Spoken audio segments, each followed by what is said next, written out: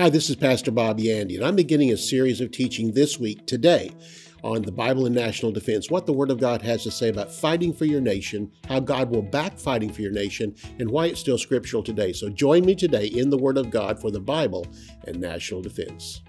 For more than 40 years, Bob Yandian has been an expositor of the Bible, making seemingly complicated doctrine easy to understand. Grab your Bible and study the Word of God with Bob Yandian. Oh, this is Pastor Bob Yandian. Welcome again to the Student of the Word. Glad you're here with us this week. I'm going to be taking up mainly this week, almost all week, and perhaps the whole week, on the subject of what the Bible has to say about national defense. And the reason why I'm bringing this up is because we see so many wars going on. They just keep on increasing until Jesus comes back. And then the greatest battle yet to be fought on this entire earth has ever been fought will be the Battle of Armageddon. And Jesus Christ will head that up. And what, in the meantime, what does the Bible say about national defense? What should we do? And pastors don't know how to approach it. The problem comes is, if you study the Word of God, you become very conservative. I look at it this way. You can be liberal and be saved, but you cannot be a disciple and be a liberal. There's just no way you can do that, because when the Bible begins to shape your thinking, it's possible to be born again and still not have your mind renewed by the Word of God or have the mind of Christ. When you're first born again, all you know is Jesus is Lord, and the rest of that is you have the mind of Bob or the mind of Bill or the mind of Mary. But God wants to replace that with the mind of Christ, and that's where the Word comes in. So the more you study the Word of God, you begin to find out the importance of national defense, but sometimes those emotional issues come in. But what about life? And what about killing? Is killing correct? We're going to be answering all that during this week, and it comes from the book I have written on the Bible and national defense. It all comes from the Word of God, but I just want you to point out, I do in our day, the day we live in, and yet the days that are to come. And so war is just something that's always been since the time of the fall. And a nation against nation, kingdom against kingdom. Jesus prophesied to this. In fact, that's where we're going to go to. If you want to go ahead and open up to Matthew chapter 24, we're going to take a look at verses 4 through 8. These 5 verses just really describe the church age we're living in, even though it doesn't call it the church age. And then verse 9 will begin the tribulation. But these 5 verses here will just deal with the time period we're living in.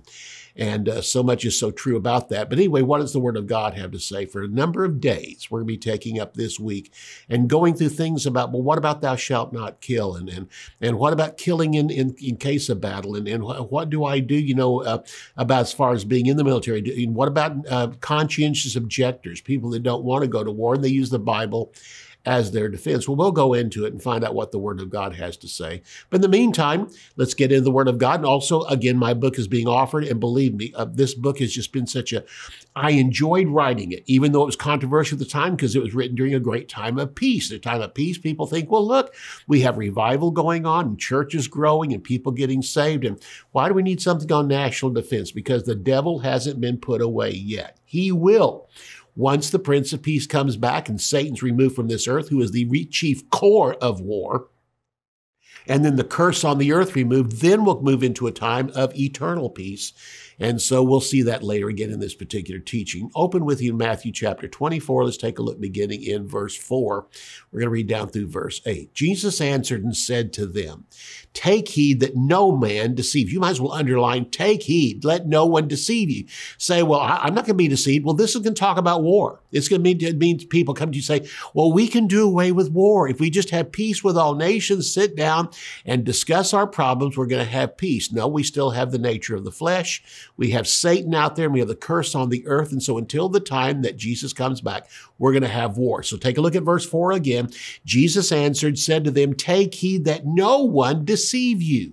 For many will come in my name, saying, I am Christ, and will deceive many. We're living in a day, more and more, where more people coming out saying, this is the way to salvation, and people saying, I have the right way, and people even thinking, well, if my own love and my own concern for people will get me into heaven. No, there's going to be people coming saying, I am Christ, and will deceive many.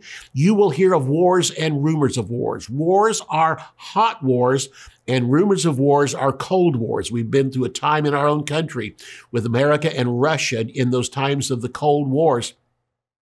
And then the Russian Empire basically fell, and now we've seen it coming back again, and we're moving into a time, there's talk about we could move back into a time of Cold Wars. That's called rumors of wars here. It goes on to say, see that you're not troubled. In the midst of all that's going on around us, as we see mounting and mounting problems in nations around us, it says, don't be troubled. Why? Because my trust, even though I am here, is somewhat in the American military. My ultimate trust is in God himself and in Jesus Christ, who has the greatest army of all, and Jesus is the chief leader of it. It goes on to say, look at this verse again, verse 6, you will hear of wars and rumors of wars.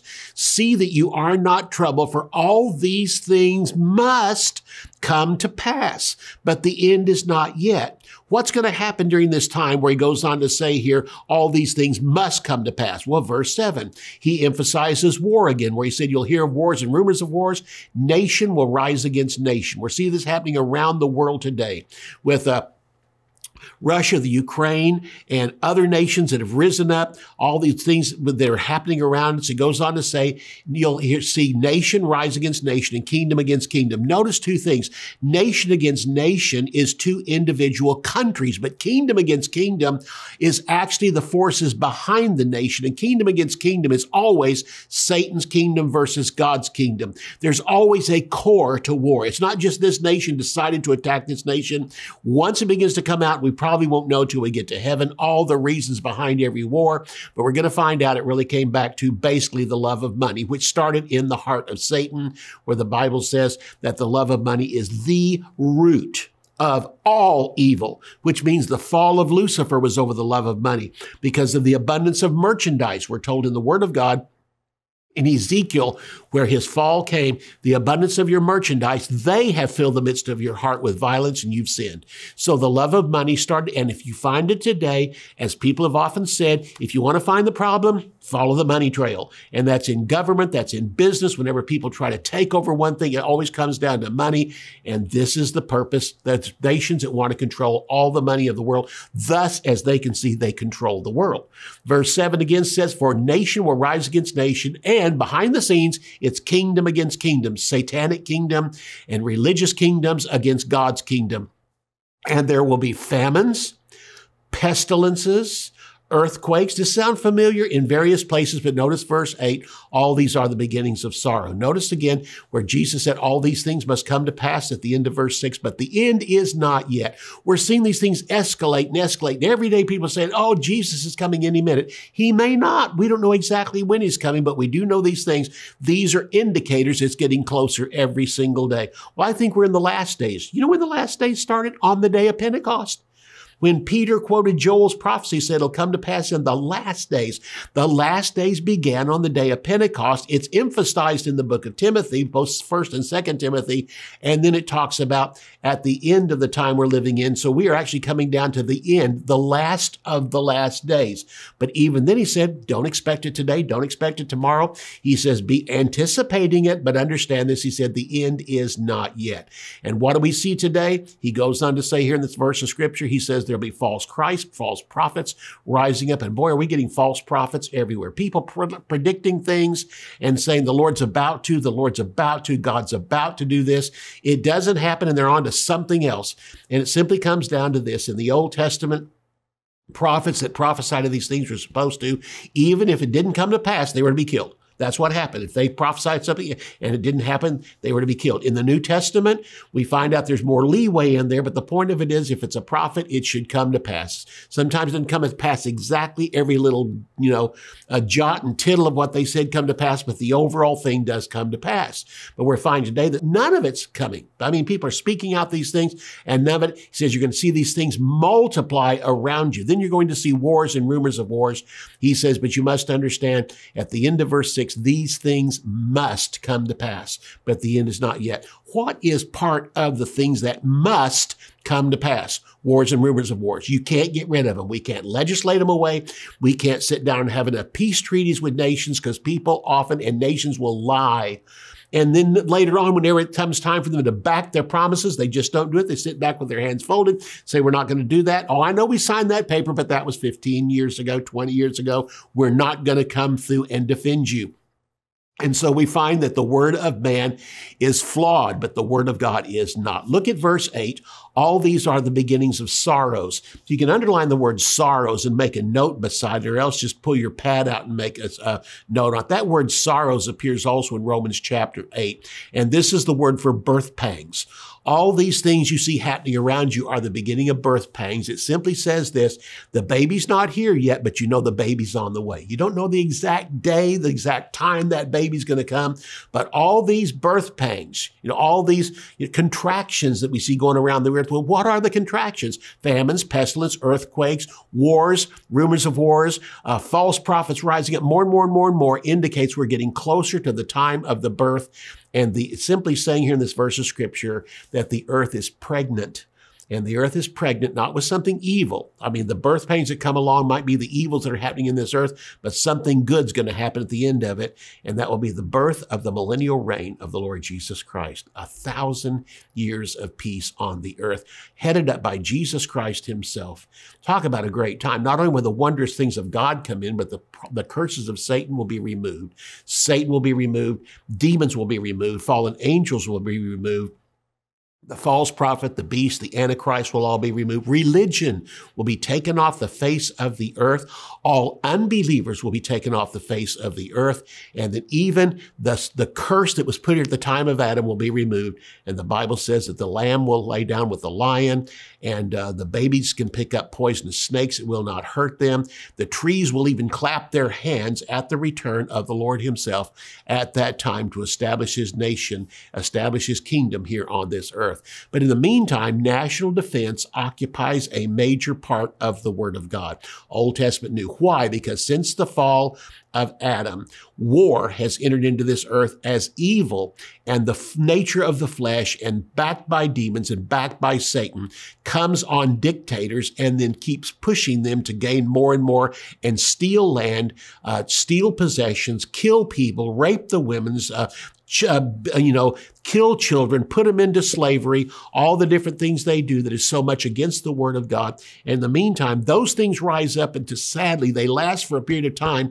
But then the good thing happens is war comes along and destroys. There is absolutely a perfect time for war to occur.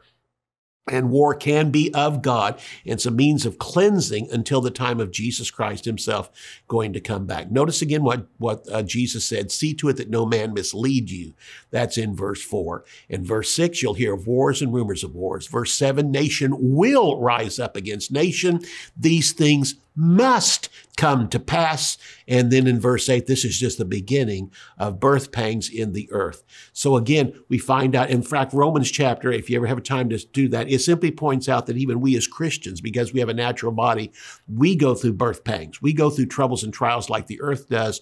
We're pregnant with a resurrection body. The earth goes through the same things, but it's pregnant with the millennial reign of the Lord Jesus Christ. We'll take up more of this when we come back, and be sure and get a copy of this book. In fact, 2 or 3 copies, especially if your children are in the military or friends are in the military, and send them a copy of the book. See you right after the break. What does the Bible have to say about war and the price of our freedom? Should Christians fight to defend their country? Is world peace even possible? In the Bible and National Defense, Bob Yandian discusses the Bible's answer to these questions, as well as how we, as Christians, are to pray for our nation and our leaders. Topics include the purpose of government, crime and immorality, capital punishment, separation of church and state, and freedom and war. The strength of a nation is the people of God. By prayer and applying God's Word, we can make a difference. To order the Bible and National Defense, visit our website at bobyandian.com. Theology Simplified is a practical guide to foundational biblical truth. Basic doctrines are not difficult, but easy to understand. They often become disguised as complicated or deep-sounding words, but the definitions are simple. Using straightforward vocabulary and down-to-earth examples, Pastor Bob makes complex theological concepts clear and practical.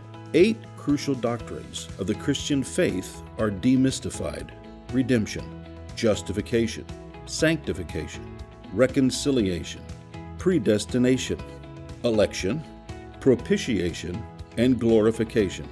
These 8 precepts, essential for all believers to understand, come to light as you read and arrive at a deeper understanding of the finished work of Jesus Christ. To order Theology Simplified, visit our website at bobyandian.com. Bob Yandian Ministries is training up a new generation in the Word of God. Because of your generosity and faithfulness, this teaching ministry is able to change countless lives. You will never know until you get to heaven how many people received Jesus, were filled with the Holy Spirit, healed, or found God's will for their life through your support and prayers. If you would like to become a partner with Bob Yandian, visit our website at bobyandian.com and click on Partnership. Until the day that Jesus Christ comes back, we are going to have wars and rumors of wars. Jesus said this, Matthew chapter 24. He said, you will hear wars, rumors of wars. These things must come to pass. But wars will be here until the time Jesus comes back, and the war that he's going to bring on this earth at the Battle of Armageddon will eclipse all wars up until this will be the worst battle ever fought, but it's going to be the war to end all wars. And again, when he comes back, all war will finally on that day be abolished and all weapons will be destroyed. Look at Isaiah chapter 2 and verse 4. I think this is interesting because this verse is on the outside of the United Nations building. And there couldn't be a worse example of pulling a verse out of context that the United Nations and people coming together is going to accomplish this verse. Nations coming together is nothing more than the Tower of Babel that happened in the Old Testament. Nations cannot remedy nations' problems any more than an individual can get rid of his individual problems without the work of God. It takes a divine intervention into your life for you to become acceptable to God and you really be able to conquer sin. Until that time, you're just fooling yourself to think that you can help yourself, or by getting a group of people around us, we can all support each other and somehow we can all get better. No, we also blend each other's weaknesses and sins and problems together. That's what happens with nations. When nations get together and their purpose is peace, that's fine, but to accomplish it, you need the help of God. And Isaiah 2:4 says this will finally happen one day. Industry will no longer manufacture weapons. Isaiah 2:4, it says he will judge between the nations. This is when Jesus Christ comes back and rebuke many people. On that day, look what happens. They will beat their swords into plowshares. In other words, instead of a national economy having a huge part of it, bringing in income and also needing expenses for times of war, war will be over. At that time, you can take your tanks, you can take your military machines, their might, all the weapons, all the planes, all the things, and melt them down and turn them into what? Plowshares, and their spears into pruning hooks. In other words, we're going to go back to an agricultural economy and people will be raising food. In other words, during that time, people often say the earth can't support that many people. Yes, it can. There is so much land in this world, and you notice what? Land replenishes itself. You know, the reason we throw down fertilizer on the ground is because we don't let the land rest every 7 years to replenish itself, so we replenish it. All right, but in the olden days, back in the Old Testament, before they had all that stuff, God said, let the land rest every 7 years. You know what that means? The earth can replenish itself for the things we exhaust out of it. If we'll leave it alone for a year, it can, in 1 year, it can replenish itself. And so in that day, the economy of the world will go back to what comes from the ground. And so we'll beat all of these swords and we'll beat all our spears into plowshares and pruning hooks. And then it goes on to say, nation will not lift up sword against nation, neither will they learn war anymore. But that's at the coming of the Lord Jesus Christ. But what about until that day? Here's a verse we don't hear, and they certainly don't put this one on the outside of the UN building. It's the opposite of that. Look at Joel chapter 3. And look at verse 9 and 10. You see, Isaiah 2:4 that we just quoted is when Jesus comes back to rule and reign. But Joel chapter 3 tells us in the meantime, what are we supposed to do? What should be our economy? Say, well, let's just take all of our weapons and all this, let's just melt it down and let's accomplish that verse. No, Jesus will accomplish that verse. Here's what we're to do in the meantime. Joel chapter 3, verses 9 and 10. Proclaim this among the nations. Wake up, America. Wake up, other nations. You need to proclaim this among the nations. Prepare for war.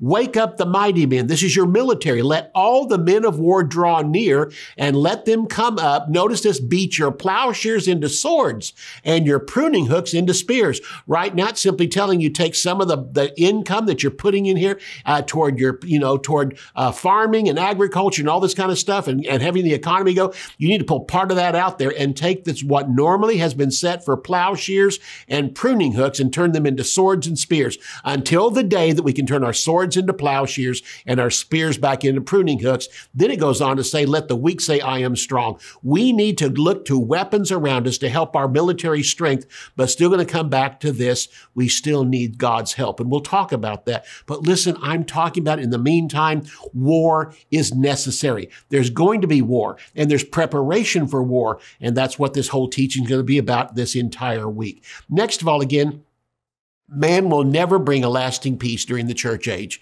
It's going to be temporary peace. Any peace that man can have during the tribulation and the millennium will be the time when Jesus can do it. That's when lasting peace will come. But peace is purchased in the meantime through military victory. Until Jesus comes back, any peace that happens in this earth is going to come by military might and military victory.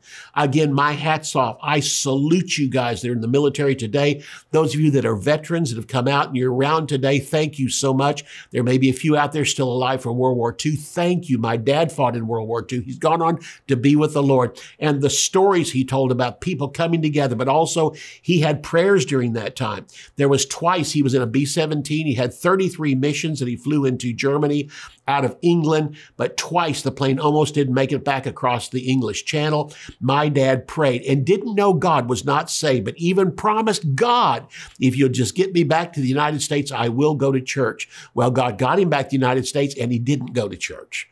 And in fact, it took a while before finally the gospel crossed his path and he accepted Jesus Christ, but it wasn't in a church. So here's the point. Peace is always, until the time that Jesus comes back, purchased through military victory. There's times we're going to have peace and times we're going to have war. And that's also told us again in the Old Testament. In the book of Proverbs, in the book of Ecclesiastes tells us a time of peace, a time of war.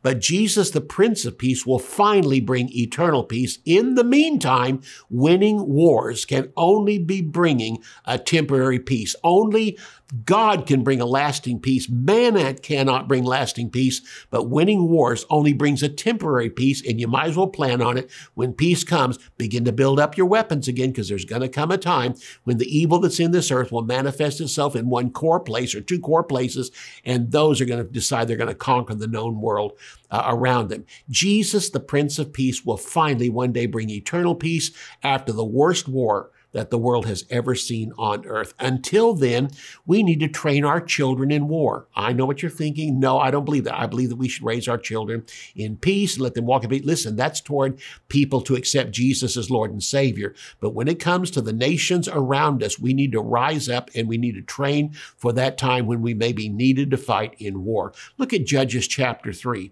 This was after the wars of the book of Joshua. And after Joshua fought, there were still some nations that were alive. God told him to kill everybody, but some were left. And we find out here that even though they should have killed them, God took the opportunity and used it with the nations that remained to teach a lesson. Judges chapter 3, verses 1 and 2 says this, "Now these are the nations which the Lord left, that he might test Israel by them. That is, all who had not known any of the wars in Canaan." Notice this, verse 2. "This was so the generations of the children of Israel might be taught to know about war, at least those who had not formerly known it." In other words, what this verse is saying is that when the wars were over, you need to start training this next generation because wars will be coming along. How do you train them? You take men and women who have fought in a war and they start training those who are under them. The older teaching the younger, which has always been throughout the Word of God. The elders, those that are older in the nation, have gone through those things, have learned some things. And if the younger will listen to them, they can save you a lot of time in not having to reinvent the wheel, that you can come back and fight and defend your nation. Universal military training is not only taught in the Word of God, it is commanded. And there's no such thing in the Bible as a volunteer army. I know that America has a volunteer army. I came up during the time whenever we had the draft. And my number came up.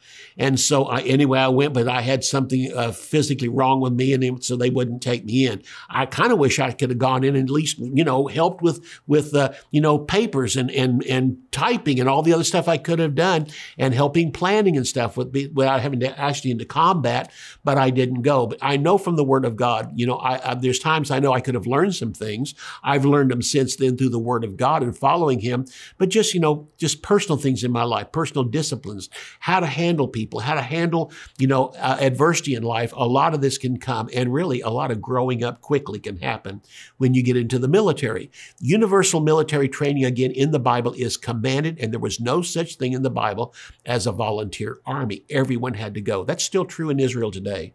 My wife and I have been on a number of trips, taking church people with us, and when we get there, we find the streets are filled with kids. Well, I have to call them kids. They're just late teens. 19, 20, those ages, in the streets, girls and boys, and on tops of buildings and everything, with rifles in their hands and automatic weapons in their hands. These are things, and you know what? It doesn't make you look at that and go, oh, those poor kids, and oh, these people are learning, national defense. Ooh, this isn't good. No, we felt protected. There was a peace in the streets that that if somebody wants, they're going to have to come through those people who are trained before they finally get to us. And this is what the military does. It stands between the general population of a nation and those out there that want to have war. They stand between it.